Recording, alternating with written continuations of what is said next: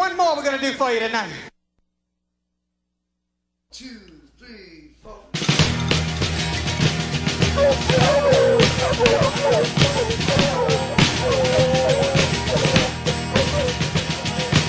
Way back when, in the spring of '82, Johnny cut a record that he called American Fool.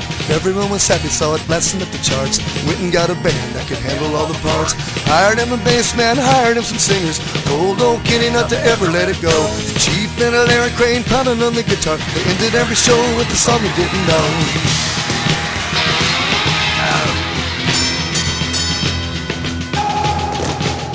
Well, the next campaign was the summer of '83. Johnny cut a hunt down in Jackson County.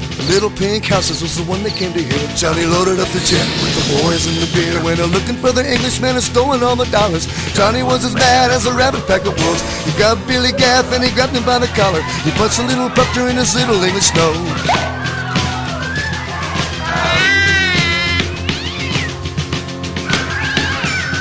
Johnny made a scarecrow in the summer of '85, and the farmers called and said, "John, they're eating us alive." John, Neil, and Willie started up the farm aid. Johnny went and played a song for all the friends that he made, but first he fired old Taz, fired Jimmy Collins, a wardrobe man that he didn't even know.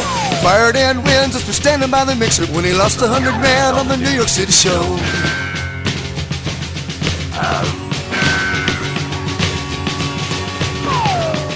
Well, the next hold down was the Lonesome Jubilee, with the fiddle and the guitar like a happy family. Sean and Madonna watching Johnny sing his song. For a couple in the crew, it wouldn't be too long, cause he fired old Stan just for sleeping through the concert. Kicked a hole in the wall and he sent him down the road.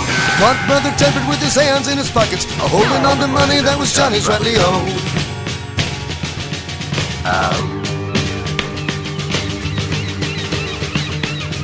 Whatever Johnny wanted in the spring of '91, he had it on a platter while he laid in the sun.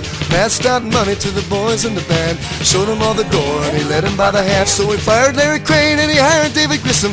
Told old Kenny not to go out on the road behind anybody with a name like Melissa. It's hard to harmonize when the boys ain't on the road.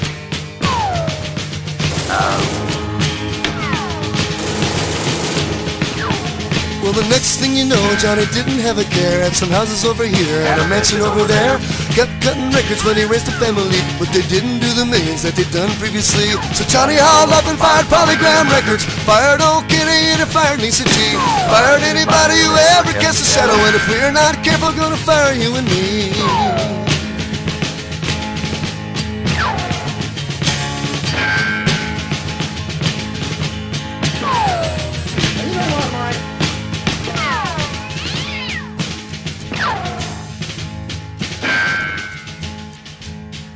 Oh.